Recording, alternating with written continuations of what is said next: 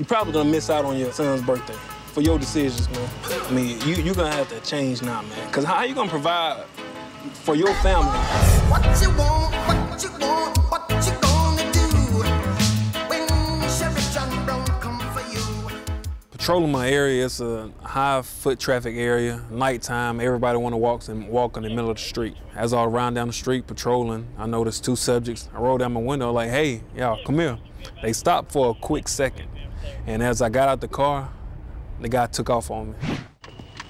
Yo, come to my hood for me, man. 238. Have a black male, black shorts, running on Clay Street.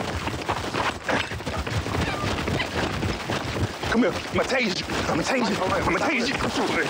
You said you're gonna tase him and stop running? Yep, sure did. His uncle actually told him that, hey, stay in the house, or he wanted to go up the street to get some food, and he told me that, man, I knew I should have just stayed in the house. I shouldn't have went anywhere. And, hey, he decided to walk in the street and caught my attention.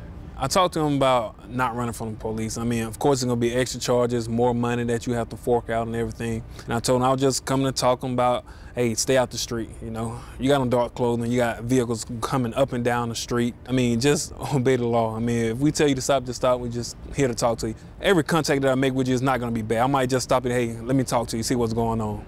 How you gonna provide for your family and you locked up in jail and going to prison?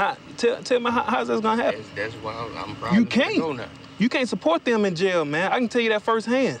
You can't. That's why I ran, sir, because I kind of felt I had a probation, you know what I'm saying, warrant on me. And well, why run and get chumped on with more charges, man, when you just take care of that warrant?